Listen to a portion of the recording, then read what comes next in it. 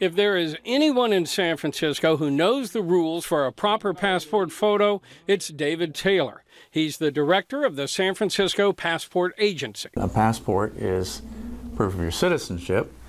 It's also proof of your identity. And we want to be sure we have a good, clear picture of everyone's face. If there is anyone who knows how to implement those rules, it's Lee-Tone Photo Center's Tony Locatelli. I've been here since 1978. How many pictures have you taken? 500,000 or more. Really? Yeah. Just look right at the Sony here. Yep, that's perfect. Perfect. That is nearly what it takes nowadays. More passport photos are being rejected because the rules are not being followed. There have been some changes.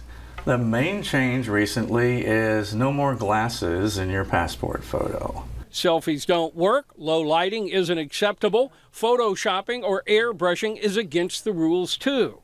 Alicia O'Brien is getting her passport photo taken. Yep, that should work. Yeah. Oh, good. Okay. Thank you. Did he take a good picture? Yeah, he's very good. She hopes. You sort of understand the regulations, and it's just a photo at the end of the day. In theory. In practice, seeing a pro like Tony or going to an approved passport agency like some post office branches and getting your photos can save you a lot of grief.